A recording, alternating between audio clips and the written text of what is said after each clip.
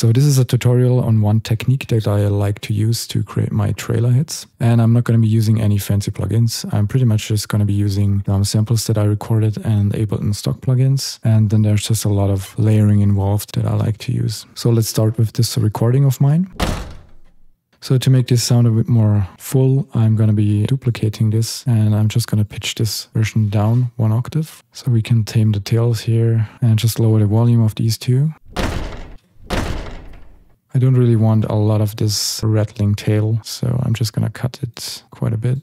So now I still want more low end, so I'm going to be using just one of the booms that I created. I have tutorials on my channel on how to create these booms, so I'm not going to do this from scratch here. I'm just going to use one that I've created before.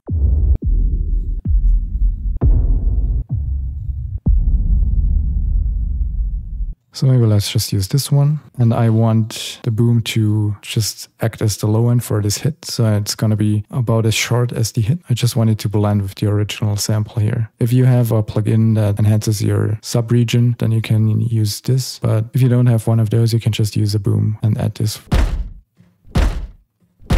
So now the hit has quite a bit more low end. And now I'm going to EQ these two samples here a bit. So the first one is just going to be, the focus is on the higher frequencies and the higher mids for this one. So I'm going to cut the lows of this and also the mids. I'm going to dip it a bit and then just boost the highs a bit.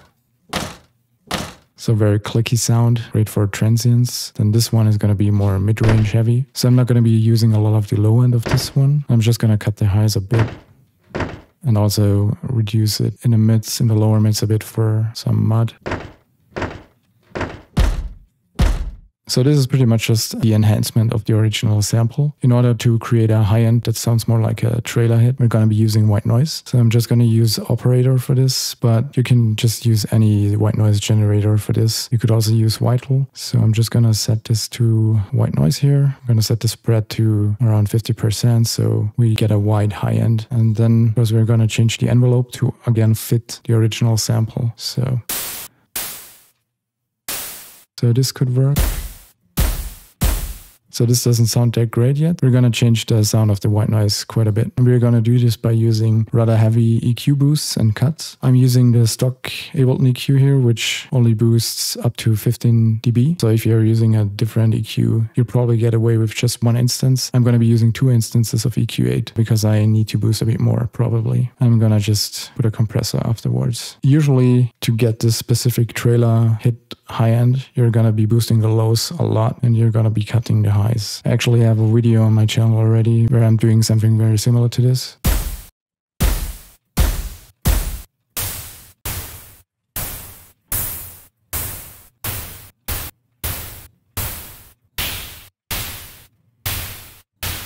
Actually, just duplicate this.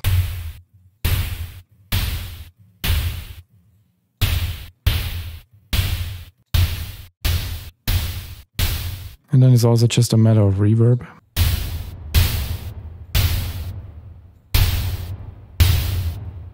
So let's see how this sounds with everything else.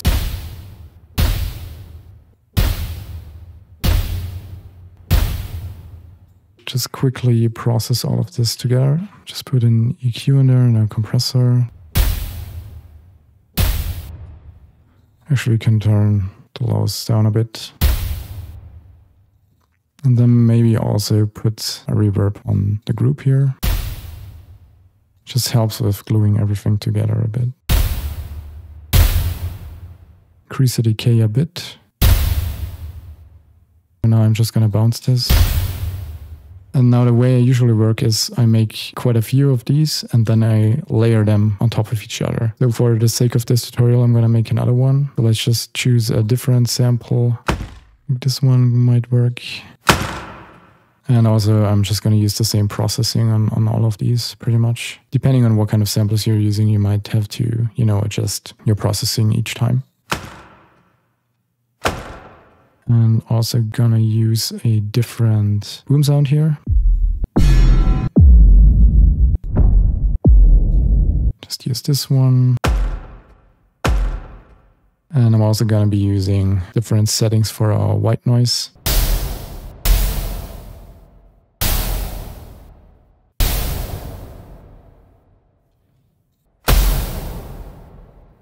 So let's bounce this one too.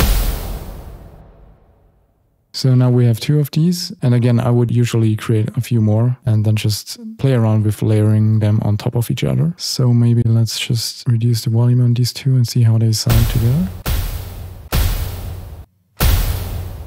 I usually would then start layering other samples in there. For instance, more punchy layers. So just pretty much a kick sample would do. And I'm also going to use more noise tails like these 2 that I've created here. Maybe you've seen this in some of my videos. I have different folders for these types of elements. So I have pre-whoosh layers that I'm using for my hits. So if I want to create a whoosh hit, I have different whoosh elements here that I can just drag in and use. Usually create it also with white noise. Essentially just create a whoosh and then cut the second half of the whoosh pretty much. So like this.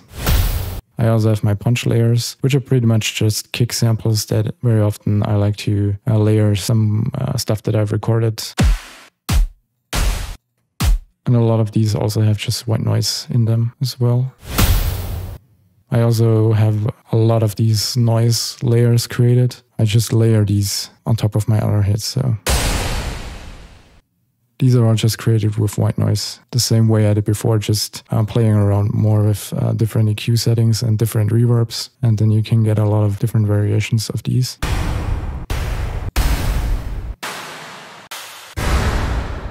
Again, don't be afraid to layer stuff. I usually have around 8 layers for these type of hits.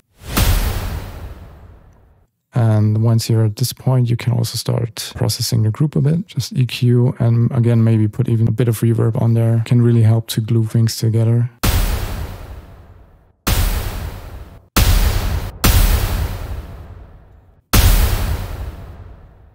Let's bounce this.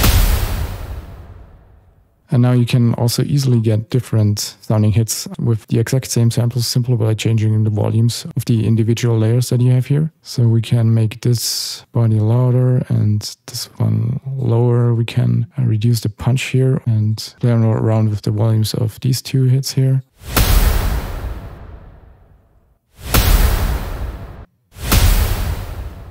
And so you get a lot of different variations. The more different layers that you have in your own library, the easier it is to just switch samples out and just get different hits. And actually, these hits that I created here would again be just a layer for a different hit. So essentially, you can have up to 7 or 8 layers or as many as you want of hits that already consist of 8 layers.